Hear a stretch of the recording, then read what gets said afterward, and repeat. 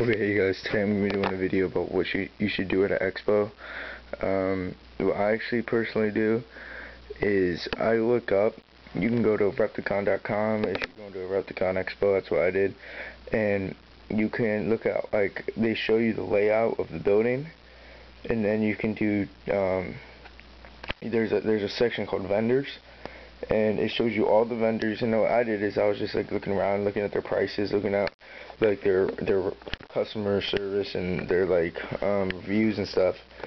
And then I would go there and I would look on the map that I looked at the Repticon, and I would just follow the map. And what most people do is they just walk. Now I don't suggest doing that. One, because these guys are locked up, by the way. I'll show you them. There they are. Okay. Anyways, so I wouldn't just walk, because walking, like, you can get lost, or not lost, but you can miss some sections. And actually, so I can talk normal. I'm just gonna put that back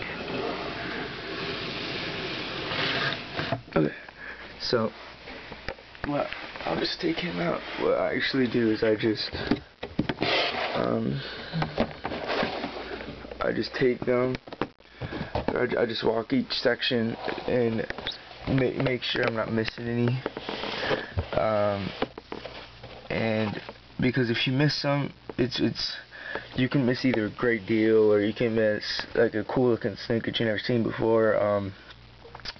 So I suggest you just make sure you have a game plan and all that stuff. So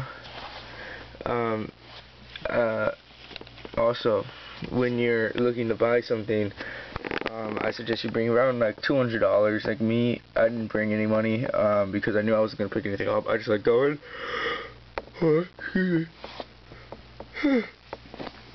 I just like going because I just like being in the like, I just like looking at the stuff, and I just like, I don't know, just like looking and walking around and being in the atmosphere of the reptile industry. So I really do like that. And if you have like a bad feeling about somebody, please do not buy from them.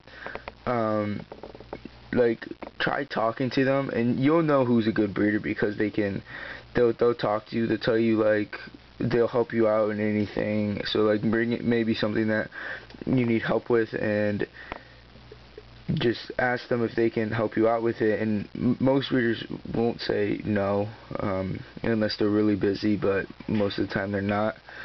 So just do that, and like, not gamble, but like, try getting a lower price. Try, what I actually do is I actually go, like, depends on what it is. Like a normal ball python, you can probably get like $5 off, but for like a pastel, you can probably get like 20. Like a pied, you can probably get like 50. But what I actually do is I actually go like a little bit more. Like, let's say the snake is 100, I'll go to 70, and because I know he's gonna go probably to 85 or like 80, and then and it's not like super low balling, but it's just like getting the thing out there, because I know he can work off of that.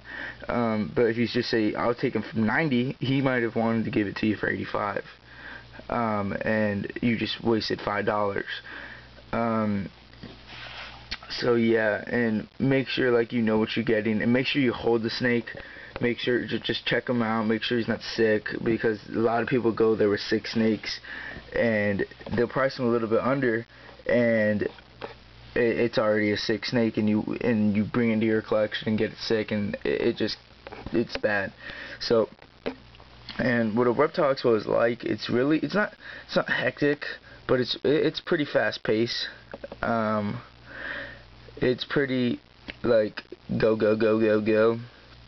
especially with the animals. Like, if you find an animal and it's marked down and like it's cheaper, it's gonna be gone by the next time you walk by. So I suggest if you can plug that into your collection, or if it can help you out in the long run, just to get it. But make sure it's healthy, and make sure it's a reputable breeder. make sure you do some like what I did. I actually did some research on the breeders, just in case I did find a nice snake that I couldn't really resist. So I think he eats mice because he's been off feed for me for about 3 weeks. Didn't eat anything, and I think he's starting to lose some weight, so I might have to throw in a live mouse in there. As much as I hate it, I'm probably gonna have to. I don't like feeding live, but ball pythons are really like notorious for being picky. So unless he's just off feed, but he looks like right there. See how he has like bumps in his skin? It looks like he's like saggy skin, so I think he's starting to lose some weight. So, but on the scale he still shows up 500, and he was exactly 500 when I got him. So I can keep on trying, but he probably does eat mice. The guy said he did eat frozen thawed, but I didn't ask him what kind. So yeah, so those two are actually locked up again. That's the 5th time her locking up. She locked up twice with the pastel and 3 times with the spider that I traded for the cinnamon and some feeders. I was hoping they didn't lock up, so then I could try to feed my pastel female again, because I really do want to know if she's off feed, because if she is, she's gonna start to go into ovulation like within a few months and stuff like that.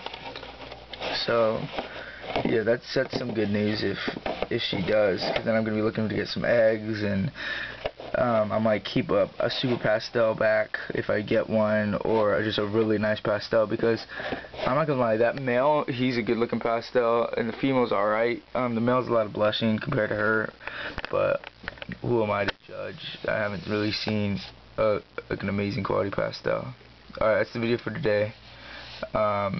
Make sure just have fun at Reptile Expos. Don't like get down at them for no reason. They're fun. They're a good experience. Alright guys, see ya.